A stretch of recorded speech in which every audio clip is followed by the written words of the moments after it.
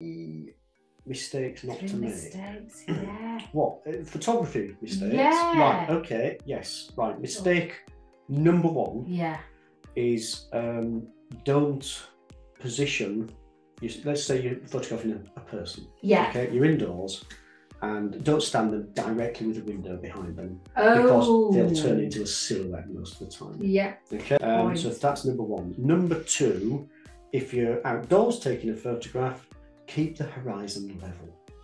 Keep the horizon level. Because, you know, photos are tilted like this. Got you. The horizon should be level. Horizontal. Horizontal, yes. Yeah. Okay, particularly, I see a lot of pictures that people take, you know, the seaside, and the sea's going downhill. So what does that do to the viewer?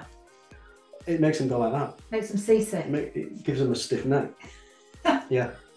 Yeah, because we try to correct what we're seeing, don't we? Yes. Yeah. That's really interesting. Yeah. If you are going to tilt your camera, then you need to do it with real intention and do a real 45-degree tilt, so it looks as if you've done it intentionally. So it's obvious that it's meant to be like that. Yes, it's part of the setup. Rather, if it's just 1 or 2 degrees out, people go like that, and it's just really odd. You know, I mean, if it's 40, it'll go like that anyway. Yeah. And so, for those that are listening, Paul's tilting his head to his shoulder. Oh, I forgot. Sorry, it's just audio. Yes. Well, I know YouTube and audio, but I like to. Right. We should put a diagram with it as well. Yeah. Yeah. And tip number 3. Yeah.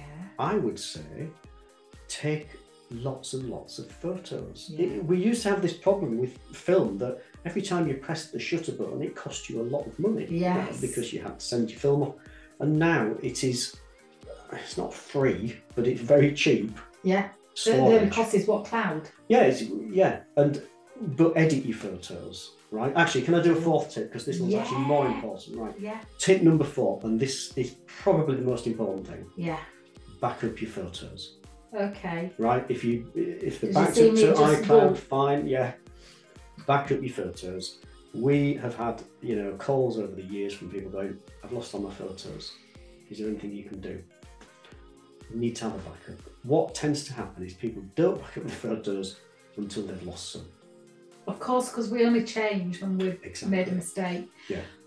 But I'd want tip number 5, because tip number 4 was starting as one tip and turned into a different tip. Tip number 5 was edit. Edit your photos. Edit, yeah. Yes. What to it though? Because we can over filter, edit. So when it comes to editing the photographs, what not to do and what to do.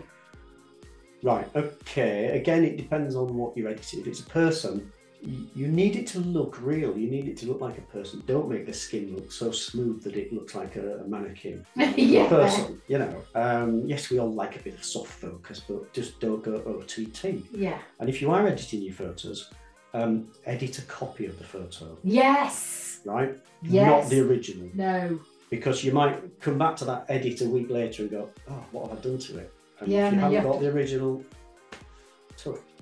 Yeah. Stuck with it. So edit a copy. But what not to do though? Overexpose, oversaturate. Yeah. Over anything. What, when you're editing? Yeah, over anything. Over anything. Yeah. Unless you are doing it for a specific reason or specific effect you want to create. But in general, people want things to look real. Yes, enhance things, but over editing, doesn't work. Doesn't work. Fantastic.